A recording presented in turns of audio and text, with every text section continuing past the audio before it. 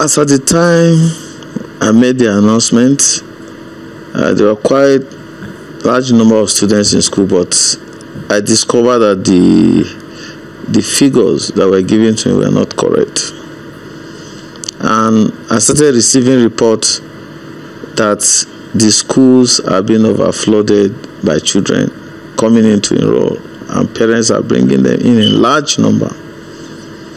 And the only solution to ensure that my policy or my program is in place is to start by getting to know who and who is enrolling, so that we're able to have the accurate number and then to plan with, to know what we can do for all of them.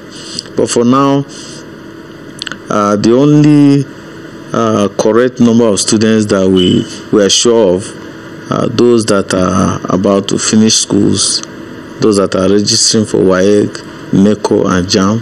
These are the ones that at least we are sure of. But the remaining ones, we can't account for them. So that is why we have to make sure we have their data before we start any other thing.